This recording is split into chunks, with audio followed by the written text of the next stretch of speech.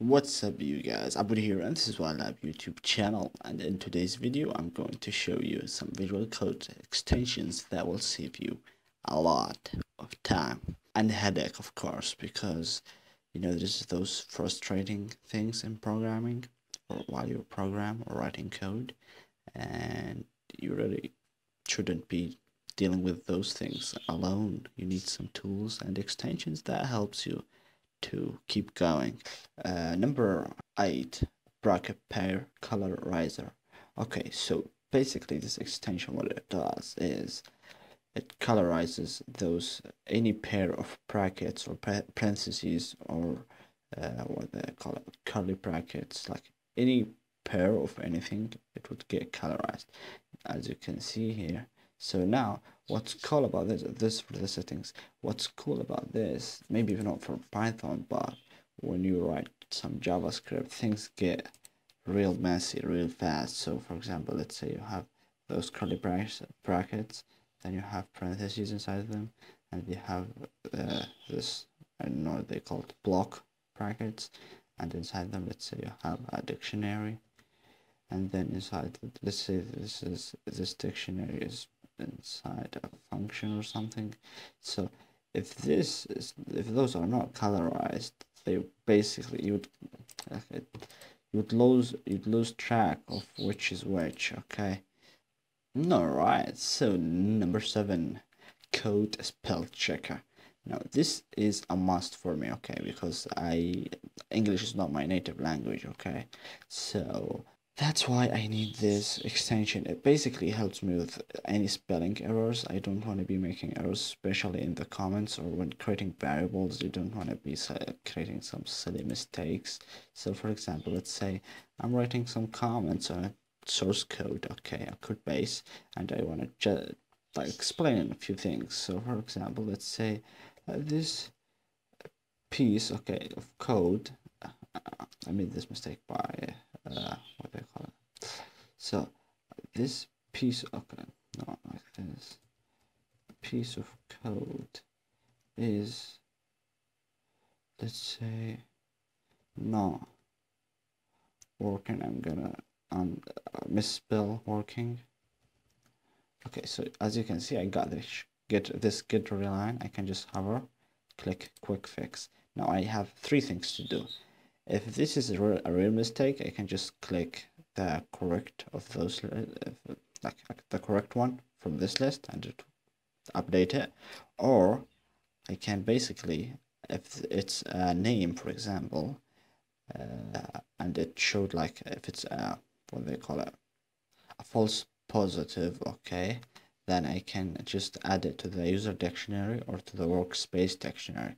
So what's the difference between those is if I add it to the user dictionary, it would ignore this word across all projects.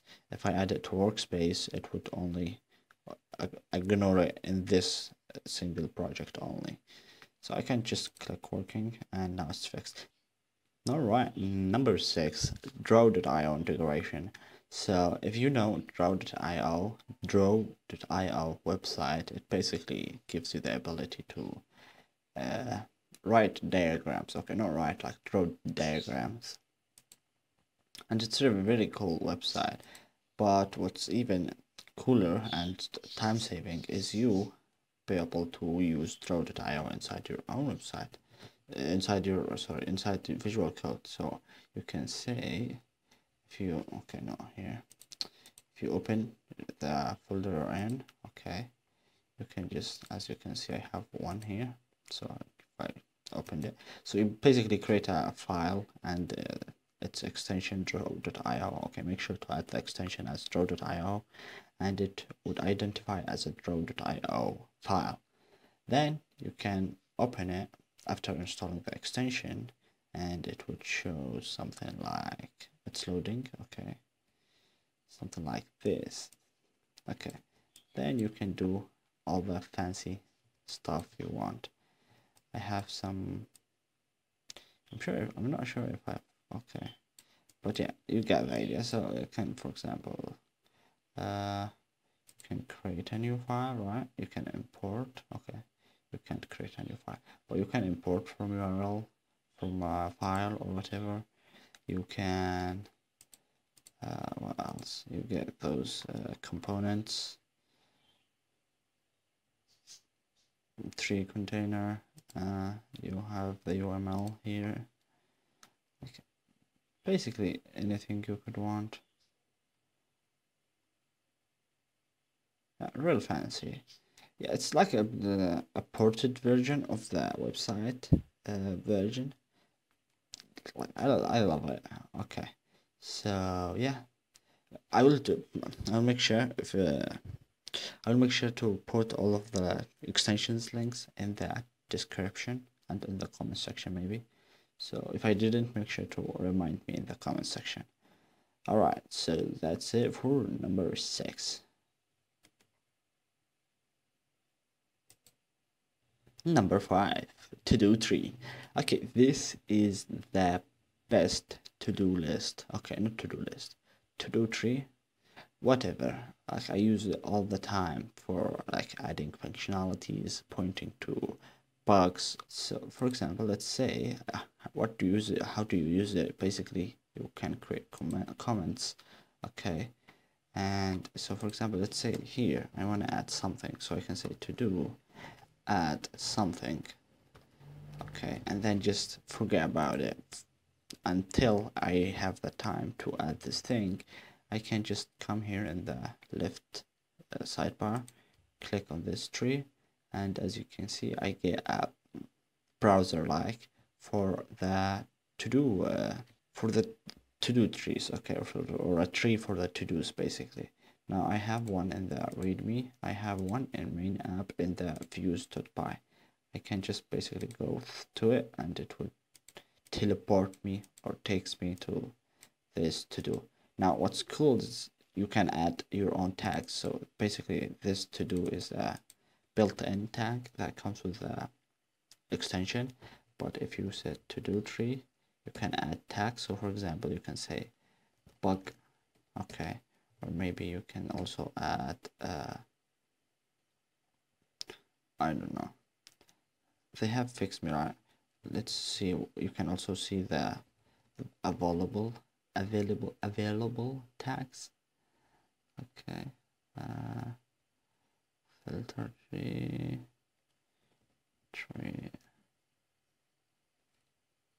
If we click remove tag, yep, we have work in progress here, to do, learn, hack, fix me, fix, and bug.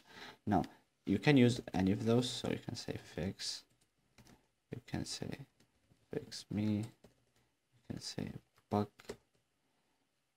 Okay, which transform to an emoji. Okay, we have also hack. Yeah, as you can see, and they are popping up right here. So you can basically go whatever file you want to add the thing in, and once you have the time to fix them or start working on them, you can just refer to this to-do tree or this browser like, and then here you can like show flat. So it would, this should take us to the readme. You can filter by the tag. You can filter the tree refresh. Yeah, very fancy stuff, but it's like really practical, and I'm sure it's used by a lot of people because not the extension, I mean the term itself, because I mean 500,000 people is a lot. Okay, but as I browsed through different source codes, I see a lot of people be using this to do term. Okay, so they would use like a line of comment or a comment line, and then they would type to do first and then whatever they want. So I'm sure it's known. Okay, it's known among the other contributors and software engineers, so it would be a great thing for you to pick up, right? So yeah, that's it for number 5.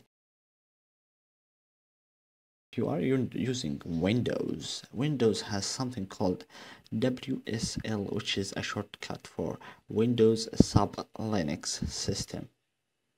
All right, what does that mean? That means you can run, okay, Windows subsystem for Linux. Okay, here it is. So this basically gives you the power to run Linux inside your Windows system. It's like it would take a lot of time to explain, and this could like be its own video. But long story short is, using this extension, I can access the files and folders remotely, okay, to my Linux system inside my Windows. And as you can see, open any folder in the Windows subsystem for Linux and take advantage of Visual Studio Code full feature set. Real fancy. It's still in preview, but as you can see, it's used by almost 3 million, or it's been downloaded 3 million times. Like, it's a blast. Okay, if you are using, I'm sure if you are using the Windows subsystem for Linux, you should already be using this. But if for some reason you're not, make sure to get it, because it gives you the ability to use Visual Code like it's in the Windows, but basically you are running on the Linux environment. Yeah, I'm not sure if I got the idea across, but let's assume we got across. Okay, I would put some guides for you guys if you want to check it out. If you don't have Windows, basically this is like, you should forget about this. Okay, don't worry about it. Ready? So yeah, that's it for number 4. Let's jump into number 3. Number 3, git ignore. Now this extension I found about recently. Okay, actually I've installed it a while ago, but I haven't really used it for some reason. But I really made use of it lately, and it's really cool. So basically, when you are in the creating projects and whatnot, you need to create a git repo. Okay, so I would assume you know what's GitHub and what's a git repo and what's .git ignore. Basically, .git ignore is a file. You write all the extensions that, or all the folders and files that you want the git repo to ignore and not track them. Okay, you don't want the git tracker to track those files for version control. Now basically, Git is a version control system, so if we don't want to track all those files, some of them are cache, some of them are temporary, some of them could be updated, and basically the only thing we want to keep track of is our own source code. Now to do that, each language has its own files that you should ignore. For example, in Python, you have something like anything that is .python, anything under the __ pycache __ folder, and you want to ignore like all of those. Like as you can see, those that ends with a slash is folders, and those that ends with .spec are basically extensions, files extensions. So you would want to ignore log. As you can see, this is Django stuff, this is Flask stuff, Scrappy stuff, and that's for you to write is a lot of work, and it's basically repetitive. Okay, and so this I added this, okay, because I didn't want to keep track of my to-do markdown for the version control system. I just want to have it right now. Nonetheless, this I added to ignore the custom designs and notebooks. Now, for all of this, I didn't write any of that, because using this cool extension .git ignore for whatever file you have, or for whatever project you have, you can just press Ctrl+Shift+P or F1 and say right .git ignore. Okay, and it would ask you to, if you want to add a git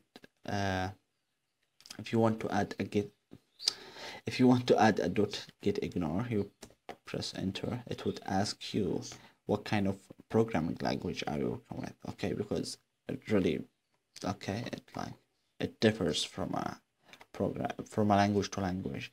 So you would basically write whatever you want. So for example, let's say C sharp. Isn't there C sharp? Like, dude, that's crazy. Okay, maybe Unity. Yeah, we got Unity. So yeah, I think C sharp would be Visual Studio. Whatever. So for example, React, JavaScript maybe, TypeScript. React comes with its own .get so you shouldn't worry about it. But for Dart, we have for Dart editor. Like, what I really care about is for Python. Okay, just click Python and now it asks you, do you want override or append? Now if I click append, it would add it to the existing one. And if we scroll, as you can see, where is it? Yep, here it is. So anything after this is the appended or the automatically generated .get ignore. Now you like if you are using this for the first time and you don't have an already existing file, you should use create instead of append. Alright, so that's it for number 3. Let's jump in to number 2. And here we are with number 2. GetLens Get Supercharged. So basically, this gives you advanced capabilities about Git inside Visual Code. So things like, okay, as you can see, where's those features? So you can get a current line blame annotation, authorship, code lens, status bar blame. I will explain all of them, just give me a sec.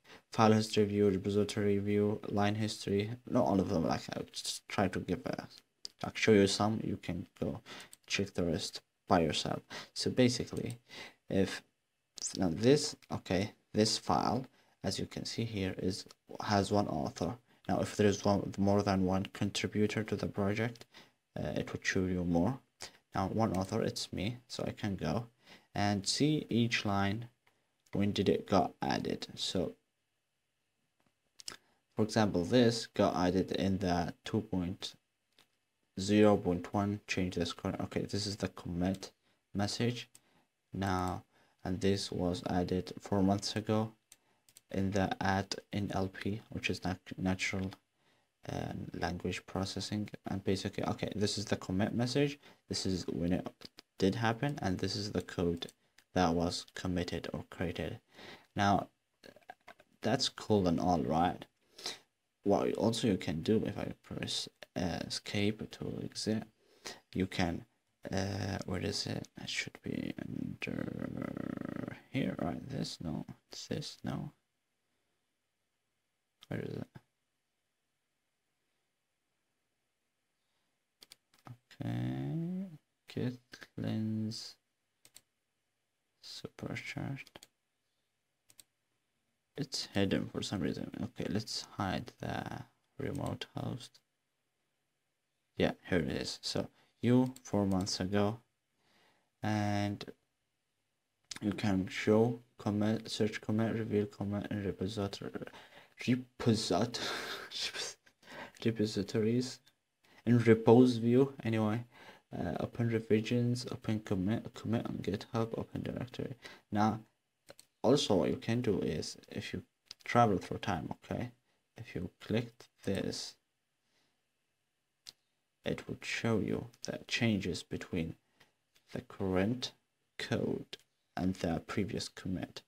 So we have this code before the last commit. The red lines are basically deleted, the green lines are added, and those normal lines are didn't change. Okay, so as you can see, that's real fancy. You can also see who did the changes. You can copy. So for example, if you had something and now you want to get back, you can just select, copy, paste it in the current version. And yeah, you can go through changes with this up and down. You can, what else, get log, and it will show you like visualized. As you can see, this is the master repo, and we can see add deployment settings, update settings, update config. I can like go with like hard reset to this command, soft reset. You can add tag, branch, cherry pick, like everything you want, as you can see. And here, those some merges happened over here. Okay, so we went to a different branch, then I merged to the main branch, and yeah, real fancy stuff. There's also like there's a lot of things you can do with this that I can't. Get lens.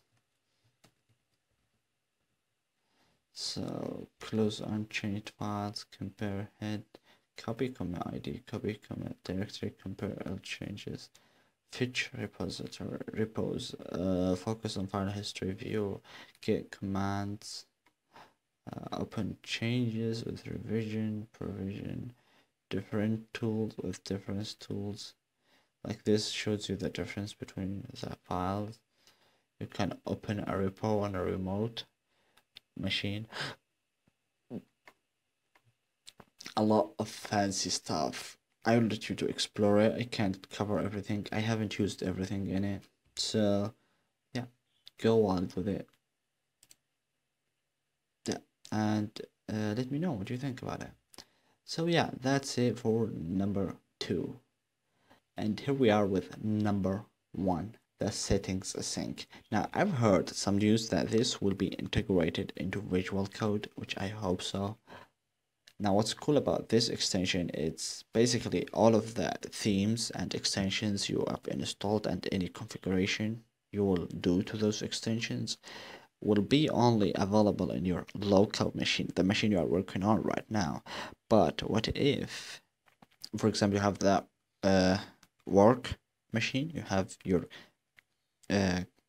local machine, okay, or your machine basically, you have maybe a remote machine that you do some fancy stuff with it, like a server or something, or maybe if you are dual booting between Linux and Windows, and you want to have the same settings across operating systems, you should use this settings sync, okay, no matter what. Okay, like this is a must, because it would store all of your